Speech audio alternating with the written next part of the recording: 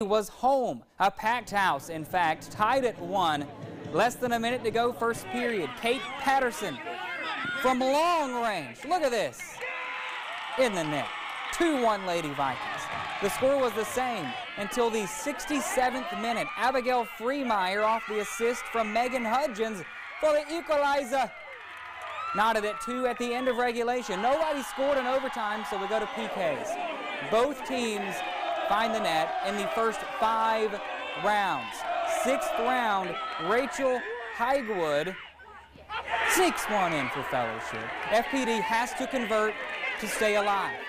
Maggie Johnston, no good. Fellowship advances to the state title match Thursday at noon at Mercer. Georgia and Georgia Tech